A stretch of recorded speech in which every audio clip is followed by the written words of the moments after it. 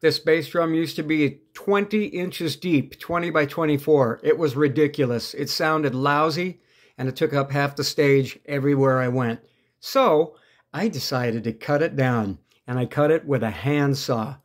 And I measured a whole bunch of times, cut it once, cut it down to 13 inches. It's 13 by 24, and I trimmed the case to fit, and I cut it off of the back, the batter side, and did not put a proper bearing edge on it. I didn't leave it square. I rounded it, but nothing fancy. I mean, it's a bass drum.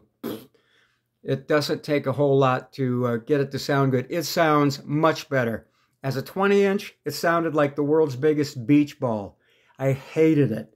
Like one of those old red four-square balls back in grade school. It just, bang, horrible.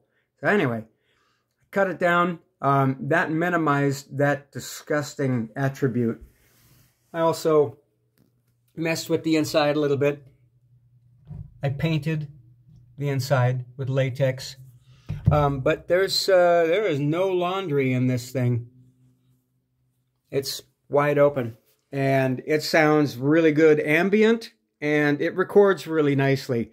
Refer to any of my videos. I've been using this kit for all of the videos, I think. Anyway, and it's going to sound even better on the next one. So, moral of the story, if you don't be afraid to modify your stuff. So now I've got a one-of-a-kind bass drum. Someday I'll put a bearing edge on it. Or maybe I won't.